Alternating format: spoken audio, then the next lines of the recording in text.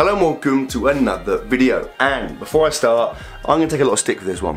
Like, it's going to attract a lot of negativity. It's a good job I'm not fussed about dislikes because this video is going to get a lot, you know? So all I would ask is that if you watch my videos, if you enjoy my content, if you derive some entertainment, like say you like my Luca intros or whatever it is, if you want to support me, I'd appreciate it if you would drop this one a like, just to kind of address the balance, you know? In the same way that, like, you know, if you punch an old lady in the face and then you immediately go and give her a box of celebrations, like, her face is going to hurt, she might have to go to like A&E, but at least she's got some nice little like Snickers and Milky Ways to eat while she's in the waiting room. Oh, and if you're new and you haven't already, I'd appreciate it if you would subscribe to my channel because it's sick. Okay, now that's out of the way and I've hit my daily quota for weird old lady analogies, let's get on with the video.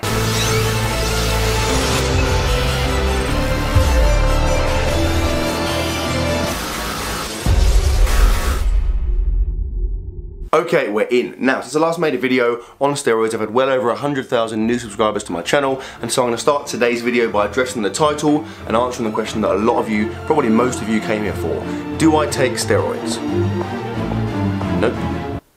Sorry, that was probably quite anticlimactic. But no, I don't take steroids now, I never have done, I can say with 99% certainty, I never will do. Now, people are going to form their own opinions about this, right? And that's completely fine. Like, I'm not naive, I know that everyone is entitled to think what they want to think, and that's the beauty of like living in the Western world, right? Or at least not living in friggin' North Korea. I'm not here to like desperately plead my innocence, like all I can do is present you with the facts, then you guys can make an informed judgment based on that. So, starting with May 2017, so like a year and a half ago, I took a drugs test, or I was drugs tested at a powerlifting meet, and I passed that drugs test. Now, you can look back at my videos at that time, I was bigger and stronger then than I am now. So I'm taking steroids like they're not working. Now, on top of this, last year I took a test for my testosterone levels, right? And they came back within the normal range. Again, you can go back and look at my videos on that. Now, the significance of that is that if I was taking steroids, or if I had been taking steroids, my testosterone levels would have either been really, really high, or had I just come off steroids, they would have been really, really low. It's basically impossible for me to have been taking steroids and then be given an average, like a normal, within the normal range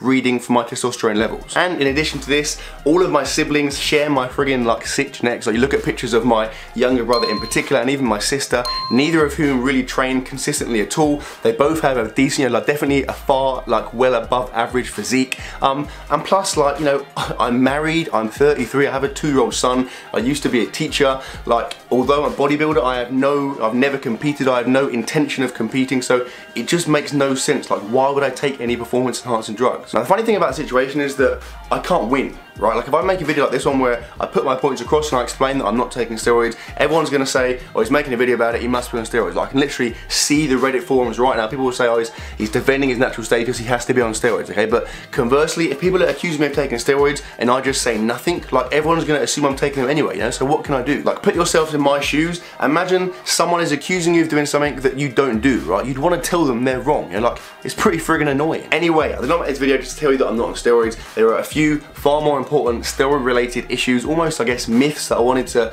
discuss that are kind of, I guess, the reason that people are making the accusations in the first place. So the first area I wanted to talk about is the whole like fake natty epidemic, right? Like, if you look on Instagram and particularly YouTube, you would think it was like a friggin' international crisis, right? Like, everyone's on drugs, everyone's lying about it, everyone's a fake natty, right? There are channels whose content solely revolves around making videos discussing whether certain people, certain individuals are natural or not. Now, that's fine, right? You know, it's good content, people want to see it, that's fine, I understand that you'd make those videos, right? The problem is that people, firstly, some people don't have, you know, great comprehension skills and great ability to kind of make an informed decision on someone, and B, people love to jump on a bandwagon, right? People are ready, just looking for a friggin' bandwagon to jump on. So what happens is, like I said, everyone will just get involved and just assume that everyone's on drugs, right? The truth is, I really don't see a big issue. I don't think there are actually that many like fake naturals around. Like, outside, there's probably, I can think of maybe, like, let's say, probably 3 or 4 really obvious ones off the top of my head. I'm not going to name anyone, but like, you know, everyone knows 3 or 4 really obvious ones.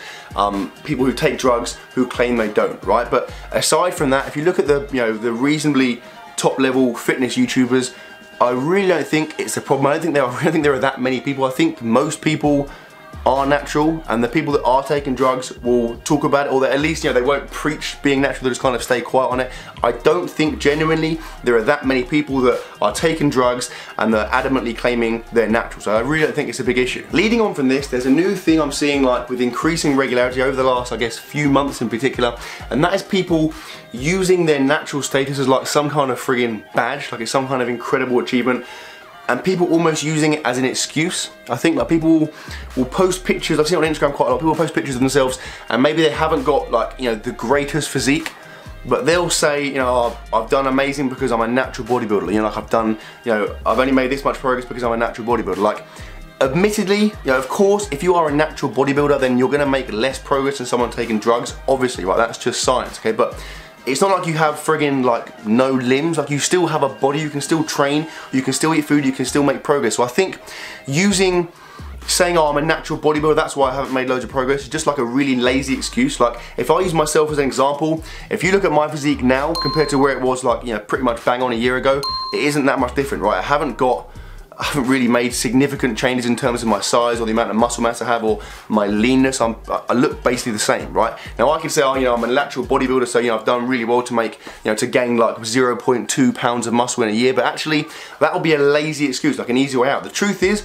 I could have trained harder, right? I could have trained more frequently, I could have accumulated more training volume, I could have been more careful with managing injuries, I could have eaten more food, I could have slept more. There are a plethora of reasons or things that I could have done to make myself make more progress, right? So saying, oh, I'm a natural bodybuilder, so it's fine, it's just a really lazy way out. And the third and final thing I want to talk about, and probably, I guess arguably the most important thing, is that people simply don't understand the importance of genetics, right? The role that genetics play in people's physiques. Like, until you've seen someone that has outrageous genetics, people can't believe that it's possible to get a crazy physique without taking drugs. The truth is that genetics are everything, right? It sucks for, you know, if you have poor genetics, then, you know, it really sucks to hear that, but unfortunately, that is the truth, right? The truth is, you could have two people that could do exactly the same training, eat exactly the same amount of food, sleep the same, etc., etc. You know, do everything exactly the same, but one of them will look 10 times better than the other one. That is simply because they have far superior genetics. Like, what people don't understand is that people that take drugs are the biggest example. So again, I'm not going to name names, but if you look at the biggest bodybuilders in the world, you know, the guys that are winning like Mr. Olympia and those kind of things, obviously it's accepted they're all taking drugs, right? And they look like absolute freaks, they're ridiculously big, they're like cartoon characters, right? But do you think if those guys weren't taking drugs, they'd be friggin' 10 stone skinny dweebs? Obviously not, they'd still look ridiculous. Like, I don't want to get sued, but someone like Phil Heath, right? If he had taken nothing in his entire life, do you think he would be like a tiny, skinny guy? Obviously not. He'd still look ridiculously good. He'd still be, you know, bigger than everyone else. He'd still have a better physique, a more symmetrical, like, you know, bigger, more muscle mass than everyone else. But by taking stuff, all he's done is taken himself to the next level. He's gone, you know, the average person's here, Phil Heath's gonna be here, and he's taking himself to there, right? Just because he hasn't taken that last little jump, it wouldn't suddenly mean he comes all the way down here. Does that make any sense? Like, the point is that the problem is that lots of people that, you know, the most popular examples of steroid users also have the best genetics, but because they're taking steroids, that kind of takes them out of the equation, and people can't use those as examples of people with crazy genetics. But the truth is, there are lots of people that have ridiculous genetics that enable them to get, you know, crazy, what seems like an unattainable physique, but it's just because they're incredibly fortunate. You know, at the end of the day, steroids aren't magic. You don't take steroids and suddenly become 3 times bigger and everything becomes symmetrical. Like, you know, if you have limitations, they're still gonna be there. If you have a ridiculously small chest, taking steroids won't make your chest explode. If your biceps start halfway up your arm, taking steroids aren't gonna friggin' reduce the length of your tendon and make your bicep come down to there and be full. It's still gonna look crap. Ultimately, your genetics, you know, underpins the way you look. And yeah, I guess in conclusion, all I'm trying to say is that you shouldn't just jump to, you know, to conclusions really quickly. You should look at the evidence, you should do some research, you should go and meet people. Like, that's the biggest thing. Like, I know some people that don't take steroids that have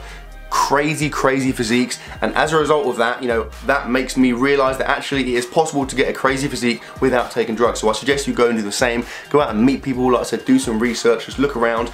Don't just jump on the bandwagon, don't just make a lazy accusation, because, you know, like I said, I know people that you know, 100% are not taking drugs, but they're being absolutely hammered and being, you know, having loads of accusations thrown at them that they do take drugs, and quite simply, it's not fair. And yeah, I totally get it. You know, I know that some of you guys are going to say, well, you know, there are lots of fake naturals out there. Like, you know, there are of course some cases of people. I'm not denying it. There are definitely people out there, people at the, you know, the top of the industry that are taking drugs that are claiming that they're natural, right? And that's wrong. I completely, you know, completely disagree with that on you know, on every level. But it's not fair that just because of those few people, you tarnish everyone with the same brush, right? That's a massive, you know, issue with society, is that you can't just throw a blanket over everyone and make a lazy accusation. You need to have the ability, you know, just to take a step back and analyze each case on its own merit. And on that note, I'm going to end the video because firstly, I have to physically stop myself from talking, otherwise I'll just go on forever like it is literally a condition. And secondly, I need to go and take loads of steroids. No, I mean not take loads of steroids. Damn it! You know what?